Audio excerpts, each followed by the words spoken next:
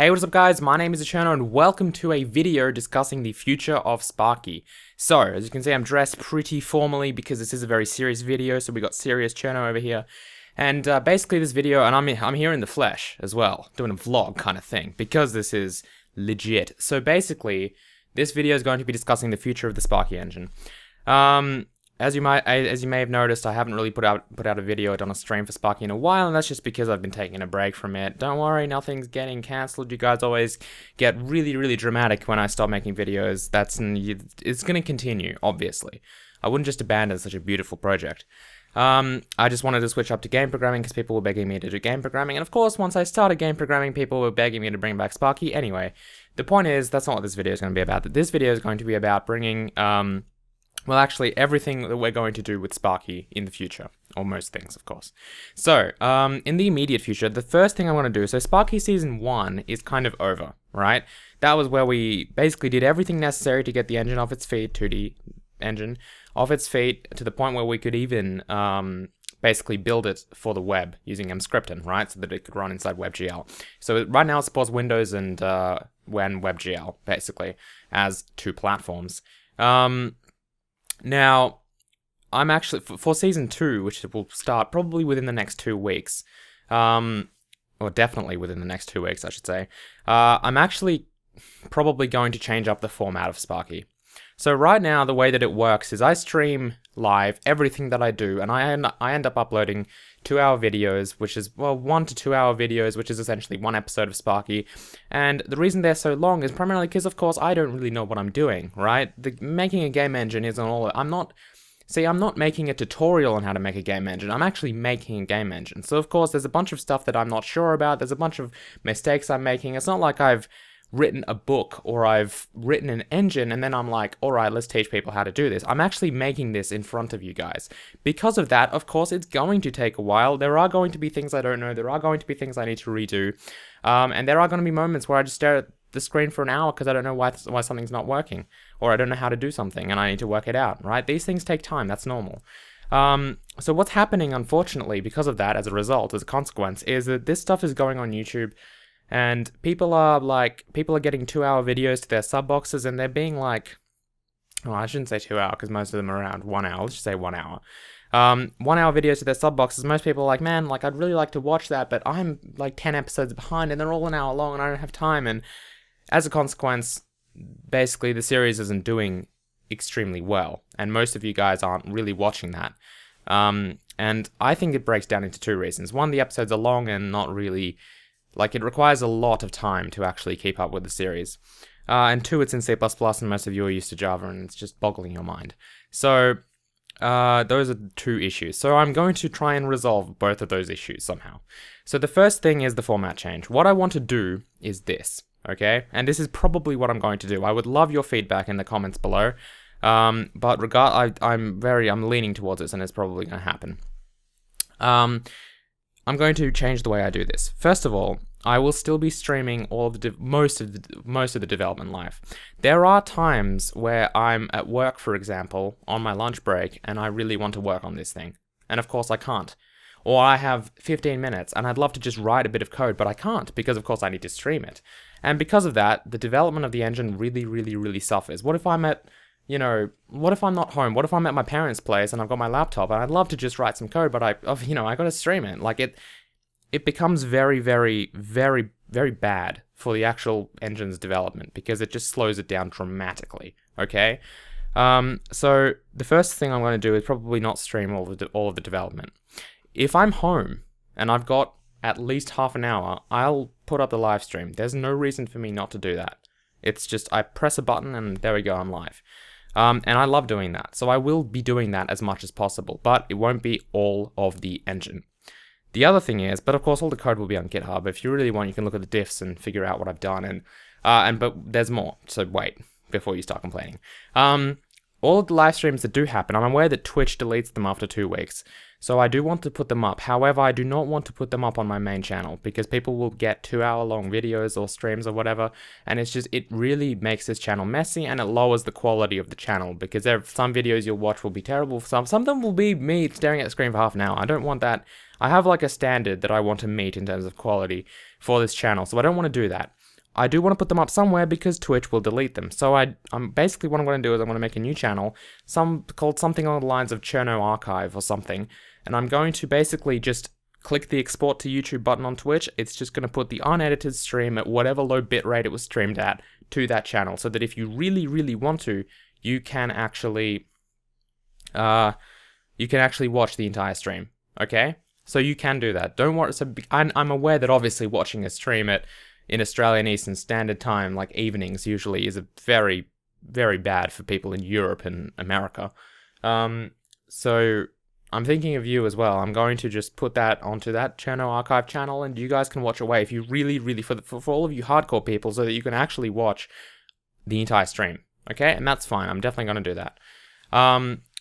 But the main channel, what the main channel will receive is basically devlogs or summary videos. So maybe once a week, depending on how often I'm developing this thing, once a week, once every 2 weeks, I'll put up a video, probably once a week, just detailing all of the changes I've made in the past week. And maybe even looking at diffs, and looking at, and by diffs I mean like the differences that I've made to files, so you can basically see them highlighted, and I'll explain them roughly. I'll show you the new features, I'll talk about what I've done and what I want to do with this and the problems, and, you know, like a summary, a devlog basically.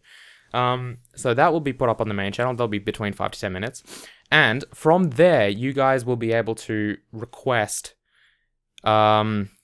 essentially, let's just say I did something like something weird that you guys didn't really understand, or like something that you would love a video on. For example, I did something weird with my renderer where I don't know, I copied the memory somewhere and then did something crazy. I'm making stuff up.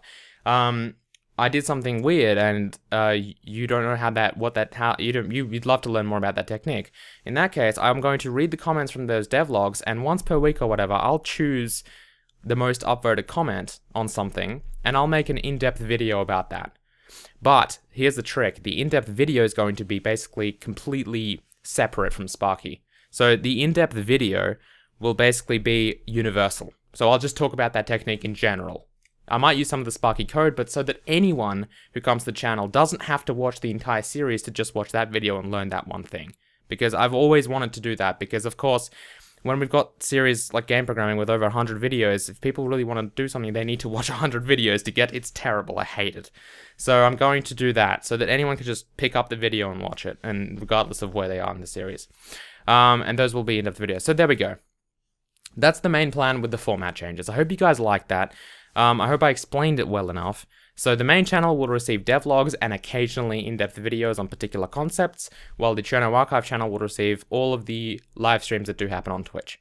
In fact, everything, not just Sparky, just every archive kind of, I'll just dump video data there, basically. Don't care what it was, just dump it, and I'm not even going to render it from my computer. I don't have time to do that. I'll just export it from Twitch, and that's it. Done. That's why I want to keep it on a separate channel, because it will be a bit dirty. Okay, so what's next for actual Sparky? Well, this vlog's actually gone pretty long right now, but I'll quickly mention a few things that I'm going to do. The first thing is, we're going to bring a few new platforms in. First of all, Mac and Linux have to happen. I don't actually have a computer running Linux, so I'm hoping that someone from the community can somewhat, maybe basically port it to Linux, or test it on Linux at least. It should reasonably work on Linux. I'm trying not to use the Windows library, and you will have to play around with some of the libraries and headers, obviously, but it should basically work out of the box with Linux. Mac, I've got a Mac, so I'll definitely test it on that, make sure it's running on Mac OS, and that should be actually pretty easy. But the next big platform that we're going to support is Android. Okay, I've actually got it running on Android. Where's my phone? I wish I had my phone on me. I should have prepared for this, shouldn't I? That's all the way over there. I'm not going to get it. I've already got it running on Android. So I'm going to just implement that. See, this is what I mean. Like, I did that at work, for example. And I would have loved to push that code to the repository, but I have to go home and stream myself doing it again. That's just so ridiculous. This engine's not going to get anywhere. It's pretty difficult to make an engine. It doesn't just take 5 minutes. So, anyway, I've got it running on Android. I'm going to actually put that into the engine properly.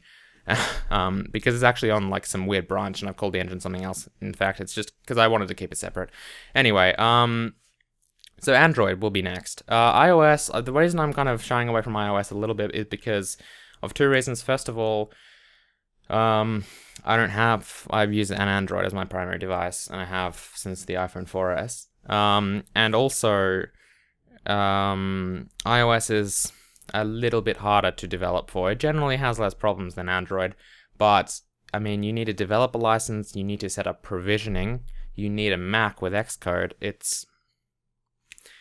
Sparky will eventually support iOS, but that's very long down the path. Android is going to come very soon. Android, in fact, is very easy to set up. In fact, we won't be using like Android Studio or some rubbish. We'll not dissing that. It's probably fine for like applications, but not for games. We'll be using Visual Studio with Android, and we'll set everything up. I got this, guys. Don't worry. We're going to essentially perfect 2D first. So all of the 2D stuff for Sparky will be perfected first. There are some things I want to add to 2D. We need sprite sheets, not just the ability to load sprite sheets, but the ability to generate sprite sheets. So say, for example, you load 100 tiles. They're 32 by 32, right? They're textures. You load in 100 textures, 32 by 32. That would require 4 flushes right now for the engine, which of course isn't very efficient. Well, it could be more efficient is what I'm saying. It's actually, that's fine for draw calls. But anyway, the point is, you've loaded a bunch of tiny sprites. They're all individual images, so you haven't bothered to put them in a sprite sheet. The engine should basically create a sprite sheet and just make 1 or 2 textures or whatever. Because then, of course, that reduces the ability, that reduces the binding of 100 textures to like 3 or 4 or even 1. So it definitely needs to be able to do that. Blending. So currently sprites have no blending control. You have to control that in the shaders and whatnot. We also need to basically make like a shader factory and default shaders and all that stuff. But anyway.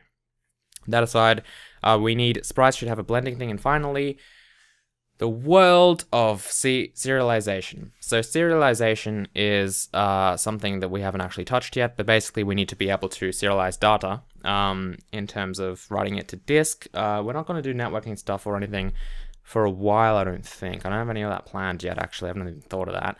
But we need serialization to be able to save and load files, and we'll probably be making our own format for that as well. Because if we were using something like C#, I would probably use C# XML serialization, because that is really good. But we're going to make our own format, and we're going to probably serialize stuff, and probably compress the data and all that stuff. So we need to do that as well. Those are the 3 big features I think remain. I don't know. I've discussed it a little bit just with my friends, and I think that's probably about it for a 2D renderer. That's really all we need. Well, 2D renderer plus serialization and, you know, game engine wise. Apart from that though, rendering aside, we've got some other stuff like physics, so we need box 2D and whatnot. And that's probably about, I don't know, off the top of my head, that's probably about it. Yeah, physics and serialization are the 2 non-renderer features that we probably need. I don't know, I can't think of anything else right now. But anyway, that's the idea. So that's what's coming up next. We're going to move on to 3D once that's done. I expect that to be done by the later part of the... So we'll move on to 3D maybe in the next few months. And the other thing that's going to happen is, so tools. We're not going to develop tools until we're basically done with 3D. The reason is, well, tools take a really long time to make. And by tools, I mean something like a level editor, like Unity or something. That will take a while, okay? It won't be particularly hard, but it will take a while, which is a problem. So I don't really want to do that. I'd rather get the engine, because you don't need tools to make the game. It just makes your life easier, right? So I'd rather get the game, the engine to the point where it's, you know, good, and then worry about tools, because tools are something that will take a long time. Some tools will be made though, like a build tool, for example. So we need to be able to generate project files for Android Mscripton and all of that stuff. We probably need an Mscripton plugin, like a Sparky Mscripton plugin for Visual Studio and all of that stuff. So those kind of really like small tools that will probably take a couple of weeks to develop or whatever, I'll do those, that's fine. And of course I'll stream them or whatnot. But big tools like a level editor or like a particle editor, that kind of stuff. Oh, that's another thing we need. We need we need like a visual effects system or a particle system. So that will happen as well. Anyway, yeah. So we're not going to do stuff like tools. I'm going to save that for later. cool. Anyway, that's what's going to happen with Sparky. I hope you guys are happy with that. One more thing I do want to mention is if I have time, and this is going to be something that it's never easy to make these series, but I'm going to try. I'm going to try and make basically a beginner's C++ series. Now, I really hope that, well, two reasons. Well, two things, really. A, I don't get bored, and B, I can explain it well enough. I hope. Because, like, if you haven't noticed, I've kind of avoided teaching Java or C++ because I do actually tutor it privately. That's the cherno.com/tutoring if you're interested. But I don't actually make videos on it because it's not something that, it's something that requires a lot of work, like a lot of pre-production, essentially. And I have to get everything right, and like getting everything right factually is pretty easy, but getting everything right as in I want to mention everything about something when I'm talking about it, but I also want to keep it concise. It requires a lot of pre-production. I don't have time to do that, but I really want to do that for C++ because A, I'm not really happy with the C++ resources out there, but B, a lot of you guys aren't watching Sparky, and I tweeted the fact that I wanted to make a C++ series, and if you guys were interested, it got like 50 favorites really quickly, which is, I think, the most I've ever had for a tweet, honestly. So, all of you guys really want that, so I'm going to try my best to do that, but just don't expect that anytime soon, basically. Towards the end of the year, maybe. Okay, cool. Anyway, that's all I wanted to say. So leave some comments below. I really want to read what you guys are saying about this. I'm going to...